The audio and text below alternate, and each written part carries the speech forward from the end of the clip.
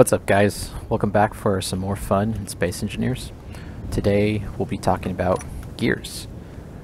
So I've been playing around with these for a little while now, trying to come up with a decent design that actually, worked well. And this was the one I came up with. It's an 8-sided gear and pretty easy to build. If I just construct it right now, you can see how it's really just a square, and then you add on a few of these sloped blocks on the side, and then you can make the kind of odd 4 corners this way, and you add a half block onto this side to make them all the same kind of radius from the middle, and you end up with a gear like that. So meshing them together, only this gear on the left here is powered. You can see the rotors are just normal blocks distance away from each other, and they mesh into each other pretty well. I was happy with the way that it worked. It didn't seem to trip itself up. So this is the design that I was sticking with. And so I was just thinking, what can we build using this that you can't make just using a normal rotor?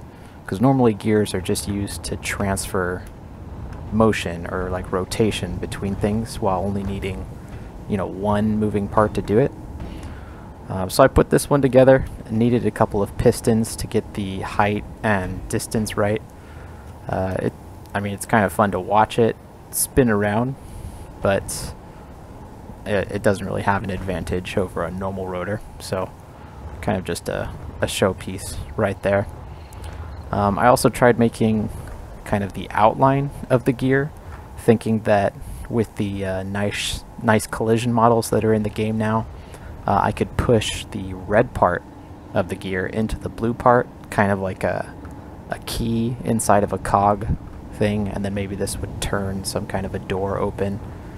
But it was actually pretty difficult to get the settings for the braking torque right for the blue and red parts, so that the red would mesh inside and still be able to turn with the blue. Yeah, the system just didn't really work super well, so kind of abandoned that one.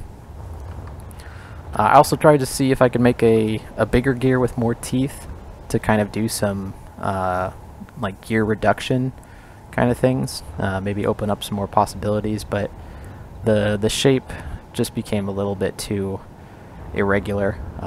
It didn't.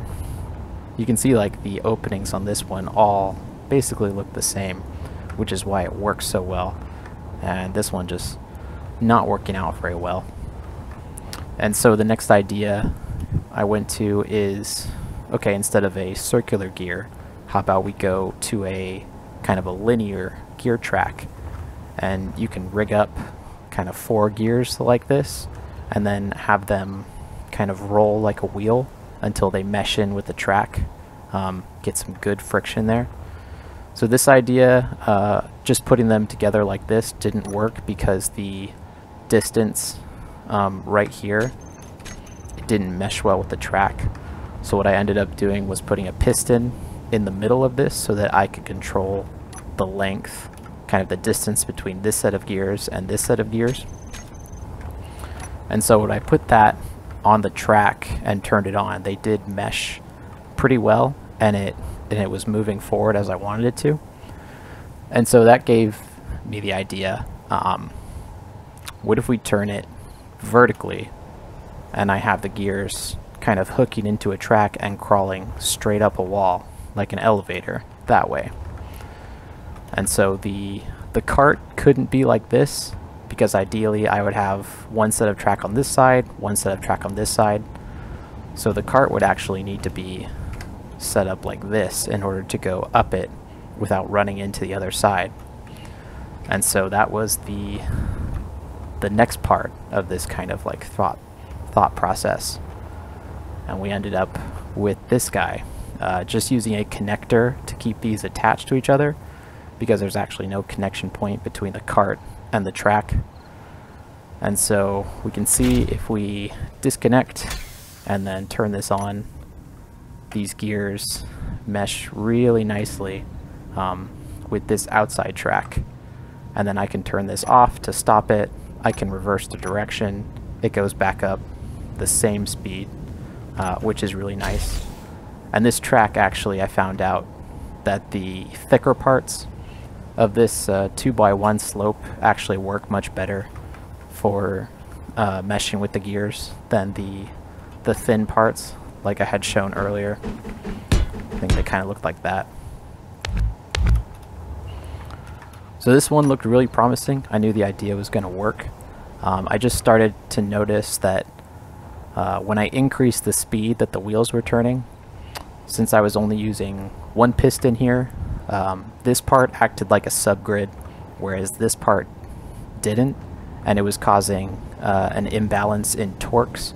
So this whole cart would go up like slightly slanted because the torques weren't the same on each side.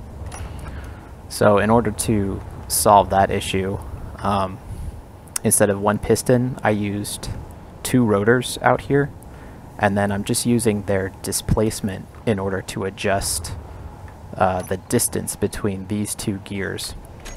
And so that keeps it symmetrical with the 2 rotors on that side. So then to further on that system using the rotors instead of the piston, I came up with this one, just add a little platform on top, starting to get into the actual design of the elevator cart. And so if we just turn this guy on, he'll start moving. You can see that you can stand on top of the elevator and really nothing weird happens. It goes up nice and straight. So overall, just working really well. So then we had to kind of start thinking about, you know, end game for how this is going to look. Obviously, you need something to stop yourself from going right off the top, and also at the bottom, I needed to come up with some kind of cushioning mechanism so this thing didn't just slam into the ground every time. So moving on to the next part, I wanted to make the distance, I wanted to basically compact the cart. So decrease the space between this wheel, and also decrease the space between this wheel and this wheel. And so making it smaller, I came up with this guy, which is still a good length across to be used as an elevator, but it minimizes the space necessary. And then after building a shell around the whole thing, I ended up with this guy. And you can see the gears kind of hiding between on the sides there. So I also created just kind of a simple control system. These 2 programmable blocks are just decoration. But this one locks the connector underneath, so we can unlock that. And then this one reverses the direction that the gears turn, so it's either up or down. And then I have this simple just V on a rotor, which will show you which direction you'll be going. So it reverses with the other rotors. So say I want to go up, and then I have this stop and go. So this will stop the gears, and it will also move these 2 rails that also act as entrance ramps. So if I, right now it's, actually it would be locked. There we go. So if I stop it, the rails go down, and they act as like something that you could run up onto the platform. And then when you want to go, they'll swing back up and become your basically guardrails, so you can't fall off. But you can see I started to come up with a system, just some wheels on suspension wheels in order to catch this thing as it came down on top of the connector. And then I tried out having these nice just armor slopes that mesh with the slope of the elevator when it comes down. So if I bring it back down here, it would kind of snuggle into this slope nicely. But what it kept doing was damaging both sides, the elevator and the base. So I kind of abandoned that part eventually. So just furthering the design, I wanted to see how this would mesh with large grid. So it just happened to be that my elevator shaft was exactly as long as 4 large blocks over here. And so I could surround them with large blocks on the outside, and then on the back side I needed blast doors just because it needs a little bit of extra space. You can see that the elevator sticks out, you know, an inch further than the blast doors, but that made it so that you couldn't use normal blocks, normal armor blocks on this point. But the blast doors looked nice behind it, so no problems there. I went with 1 entrance ramp instead of 2 because you're only going to be entering from this side.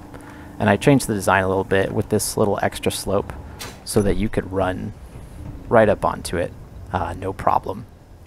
So now checking out how this one works, we are going to go up and stop it at the next floor. So I'll change my direction around, and then when I press stop go, ramp comes up, stays out of the way of the wall. And now that I'm here, I'll just press stop go again. I can go down the ramp, do whatever I need to do on this floor, and when I want to come back, I just run back on, press stop go, and keep going. And then at the top of this one, in order to keep it from basically running over the edge, I've put some more wheel suspension. And these are just going to run into the rails like so, keep the elevator where it's at. And then when I want it to go back down, here at the bottom, I've gone with 6 wheel suspension, and I've gotten rid of these slopes that were here, so there's no more damage being caused. So you can see how these catch the cart at the bottom, and I've also lined wheels on this part to avoid any damage from happening there. But we can still get this connector connection so that we can lock it up, charge the battery that's inside of the elevator cart so that it can operate without being connected. And also for copy paste purposes, if I wanted to lock this together, then I can copy and it will all move as one object. And so the final little bit of work on this one was to add a remote control into there, and an antenna, and then adding a camera on this side. And what that is going to allow me to do is call the elevator if I'm not on the same floor. So let's say I'm up here, I can see the elevator antenna is down there, so I know it's below me. So I can just go to my remote access network. It's going to be this one because it's 18. So I'll take control, and then when I go to my camera, it's actually looking at the controls for this elevator. So you can see that buttons 2, 3, and 4 correspond to stop, go, up, down, and then lock and unlock the connector. So if I want it to come up to me, I'll just change the direction, pressing 3, and then press stop, go, and then unlock, and it will come up to me. So when it comes up to my level, I'll just press stop, go again, the ramp folds down, and now I've got the elevator right in front of me. I can jump on, and then we can keep going up. So overall, really happy with how this system's turning around. It integrates with the large grid really well. I like how it operates. I love the way that the gears mesh into the tracks like they do. And if I just cut away at some of the externals right here, it's more fun to look at how these things are all going around. Really simple on the kind of the brains behind it, but I think it's far superior to wheels for an elevator of this type. And also the length of it is just dependent on how much track you have. You know, it's not like a stack of pistons where you have to put a bunch of pistons underneath. This thing will keep going basically to infinity as long as it's got track to bite onto, which is really nice. You know, you could put this in basically any station, any any ship really that you want to do. You just need enough space for basically the well at the bottom right here. So I'd like to thank you guys for watching. I'll be posting this on the workshop soon, and yeah, hope you guys enjoy this thing. I will catch you on the next one.